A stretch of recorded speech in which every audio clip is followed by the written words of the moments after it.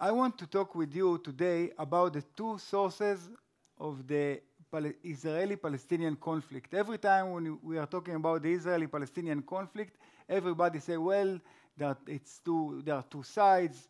If you hate Israel, it's very simple. The Israel are the bad guys, and that's it. But if you're a reasonable guy, you always say, well, it's complicated. There are two sides, two sources, two faces. You need two to tango. Okay, the famous one. So let's talk about those two dancers in this Israeli-Palestinian conflict, in this Israeli-Palestinian tango. You liked it? I wouldn't expect it. Again, you will need to be very patient with my English. So let's start. So the first word that I want you to see, to learn, is mukawama. Mukawama, if you will check in the dictionary, the direct translation of the word mukawama is resistance. Okay? But if you will read about it, if you will Google about it, if you will talk with people that knows Arabic, you will see that mukawama is not only a direct translation to the word resistance. It's also a word to describe a situation of refusal, refusedness, opposition, just say no attitude, as I like to say. Just say no. Mukawama. We will mukawem. Nahnu mukawem. Mukawama al-Sha'biyah. We will resist. A resistance of the people. Now, if you will listen to speeches of Arab leaders from the Hamas, from the Fatah, the PLO, the Palestinian Authority, even from Hezbollah, that they are Shias, not Sunnis, I know it's complicated, everybody will use this word again and again, mukawama, the resistance. We will refuse, we will say no.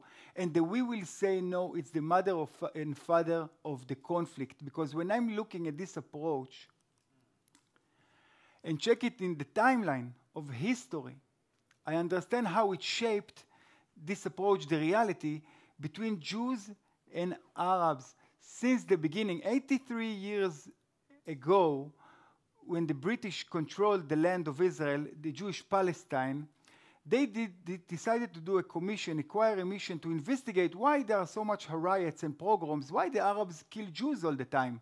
So they made the Peel Commission, and the Peel Commission investigate, they talked with Jews, with Arabs, people in the land, after lots of massacres in Hebron, in Jerusalem, in Haifa, in Tel Aviv, in Jaffa.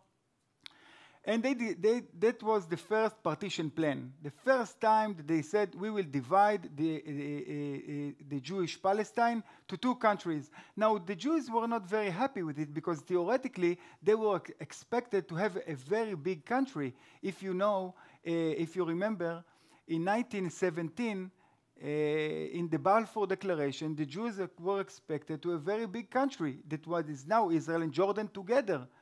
And Peel Commission was exactly the opposite, it was very small. But the Jews said, well, something is better than nothing, so okay. And the Arabs, of course, said no. 11 years after, the United Nations was established already. It was after the Second World War. And again, they said, let's do a partition plan. Let's divide the land between the Jews and the Arabs. And the Jews, this time, they say, wow, okay, let's celebrate. It's not what we wanted, but something is better than nothing. And we celebrated with dances, hora in the streets. And the Arabs said no. And the war of the independence started a few days after it. And now we will go to 67, the miraculous 66-day war. Whenever this is the biggest victory of the Judaism ever. The unbelievable war, unbelievable victory. We tripled our land in 6 days. And what was the winning side said after the war? In the 7th day of this war, that's a good one. They said, we are willing to negotiate. Let's start some kind of talking with the Arab states. The winning side was willing to talk. And the losing side didn't say no. They said 3 no's. This is the famous 3 no's of the Khartoum Commission in Sudan. They said no to negotiation with Israel, no to recognition with Israel, and no to peace with Israel. The losing side, the one that was defeated, they said no. And the no approach, the mukawama, we will resist, the mukawama, the just say no attitude, continue all the timeline. In 88, it was the Intifada, okay, the first Intifada in 88. After it, the Israelis said, okay, the society chose new leaders that would say, okay, let's talk with the Arabs. It was the Rabin got elected, the Yitzhak Rabin, the prime minister, and that was the beginning of the Oslo Accords. Even here, few blocks from here, it was in a sunny day, Bill Clinton from one side, Yitzhak Rabin from the other side, Yasser Arafat, and they signed a contract. Finally, the Arabs, the Palestinians, they say yes, on paper. On reality, dozens of terror attacks killed more than 1,000 Jews, more than 1,000 Israelis, and more than 1,000 got injured and wounded from this Oslo Accord. And again, in Camp David Summit 2000, as I'm sure I hope it's famous, President Bill Clinton blamed Arafat for the failure. Ehud Barak, that was our prime minister, was willing to give Arafat, was willing to give the Palestinians more than Yitzhak Rabin was willing to give them. But Arafat said no. Nachnu mukawem. We will resist. Let's jump not to 2007, old history. Let's talk about today. President Donald Trump is willing to give $50 billion to invest in the Palestinians to solve a conflict. And what are the Arabs are saying? What are the Hamas is saying? What is the Palestinians are saying? They say no. We don't want that. We don't want your money. We don't want your solution. Nachnu mukawem. We will resist. Now the problem with this resistance is the hatred to Israel. This resistance, it's not a political view anymore. It's a structure of society. It's a way of life. It's a cultural issue. And this is starting to be a very problematic thing, because if you have a different an opinion than me, well, that's great. We can argue. We can try to convince one each other. That's okay. I believe in small governments. The other one thinks it's not good. Okay, let's talk. We can argue. But when someone is saying, no, this is my culture, I will resist. This is very a problem. So this is the first dancer, the mukawama. So much opportunities to start talking, try to find one each other. And the Arabs say no, the Palestinians said no. I wrote here the disengagement in 2005. Look, in 2005, because of the mukawama, because of the resistance, because of the no attitude, Israel disengagement from Gaza. We uprooted 10,000 Israelis from Gaza. No one to talk, so let's do it alone. But it was an opportunity for the Palestinians to choose life, but they chose terror. And terror brings blood. Terror and violence bring tragedies. People are dying. But who is the other dancer? Who is dancing with this phenomena? The other dancer is the one who makes money out of it. The blood diamonds. The one who celebrates, the one who makes money out of the conflict. Now let's talk, for example, about UNRWA. Okay? Right after the United Nations established a agency, special agency for all the people in the world. Okay? The United Nations High Council for Refugees. Refugees from Tibet, Tibetans, Bosnians, Pakistanians, no matter from where, we will have a general international agency to solve problems of refugees. Only the Arab states say no. We don't want that this agency will work with Palestinian refugees. No? It was in the 50s, in the early 50s. They said they will have a different agency, a unique agency. The Palestinians will have a different definitions to what is a refugee.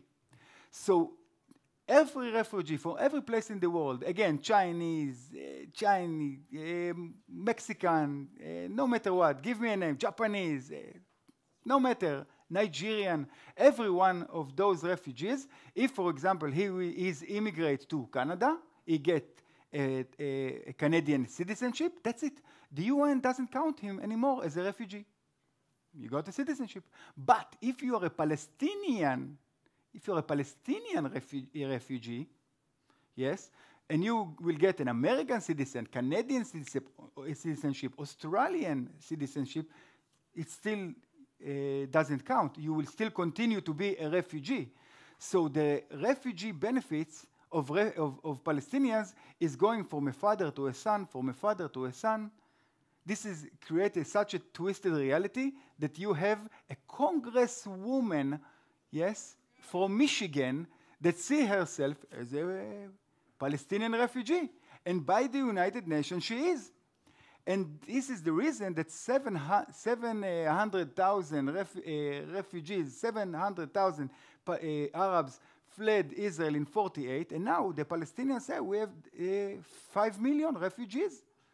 Millions of refugees in the world just get solved, the problems get solved, they find homes, and Palestinian refugees just getting bigger because they have a unique definition. This business is run by $1 billion a year, okay? A regular refugee from Tibet, Kurdistan, all the places, he gets $50 from the United Nations, counted by millions, okay?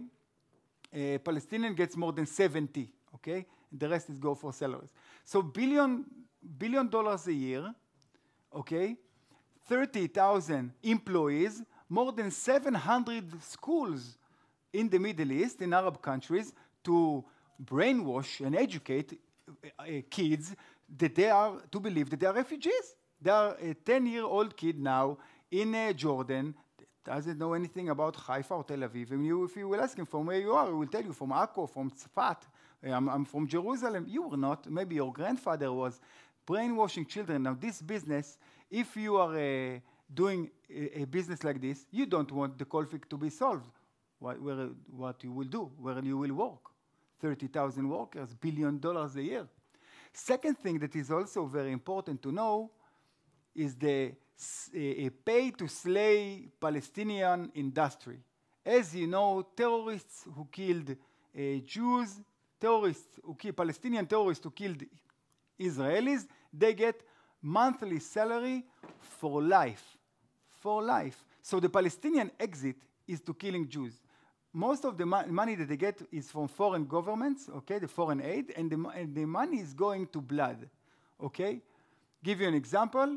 In 2011, the Fogel family was slaughtered, okay? Babies were slaughtered in their beds, okay? The two brothers who slaughtered those babies will be, in the age of 75, millionaires, because every one of them will get a monthly salary that will get to $1.5 million every brother. So why to invest in education? Why to choose life when you can choose terror and make money out of it? Someone is doing business out of it. Let's talk about the BDS industry. Well, I can be a confused student that I'm an activist. I want to do something. I don't know what. I want to fix the world. You know what? Let's not be cynical. Let's be good people. I want to change the world. I want to make the world a better place. So why do I need to talk for the poor people in North Korea? Let's talk about the women in Nigeria. Let's talk about the children in China that work like slaves for almost 20 hours a day for doing jeans. Why? This is not fun. But if I'm hating Israel, if I will come to this celebration, then I will have lots of money. Okay? Fun. It's fun. Did you hear about a China, I don't know, Nigeria Apartheid Week? No, Israeli Apartheid Week. This is fun. I can be an average professor, okay, in Columbia University. No one knows who I am. No one knows who I am. I'm just boring. The kids don't care about me. Going back to my wife and kids, I hate them. It's boring. But if I hate Israel, listen, this is it. I can go to Berkeley, California. I can talk with people. People will invite me. I can do money out of it. This is a good business. Let's talk about Omar Barghouti, yes, the founder of the BDS movement. Okay? Do you think this guy wants to solve the conflict? On what he will write books?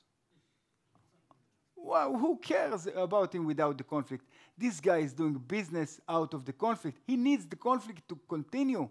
By the way, if I was a Palestinian, I would become a teacher. I would educate the kids, teach them mathematics. But it's a business. Now let's talk about the leaders. Look at the leaders of the poor Gazan people, the leaders of the Hamas. Look at Musa Abu Marzouk and Khaled Mash'al, the two heads of the Hamas. They worth together $5 billion. Go to talk with the Jewish Voice for Palestine, those kids, confused kids. They care about the Palestinian children more than their own leaders. Well, they can feed Gaza for 2 years. They are richer than African countries. Unbelievable. Abu Mazen, the head of the Palestinian Authority, $100 million. Where is the money went from? Unbelievable. Unbelievable. Okay? I ask myself how the money is, like he's getting the foreign aid, him and his sons that worth together 300 million, and they get the money from the European governments, and they're like, oh, this dollar is for me, this dollar is for my wife, and this for the kids, and this maybe for the Palestinians. How they're doing it? Millions of dollars. They became millionaires out of the conflict. So this is the reason that the conflict cannot be solved, or it's very hard. By the way, God bless Donald Trump for defunding UNRWA.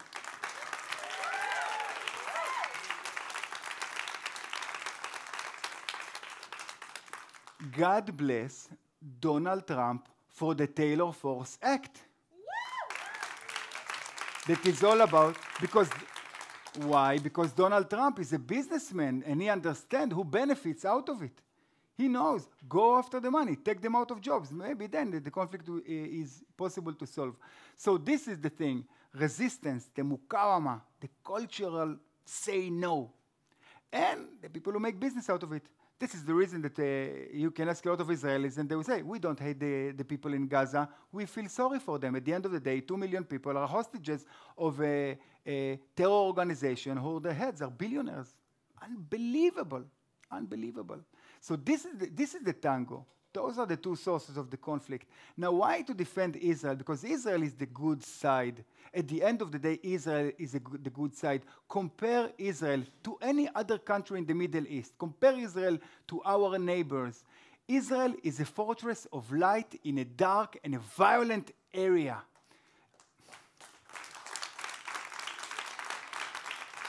Israel provides more human rights and civil rights and stability to all of its people. Even the people, the Arabs in Judea and Samaria, they live better life than all what we are seeing in the surrounding, in the area.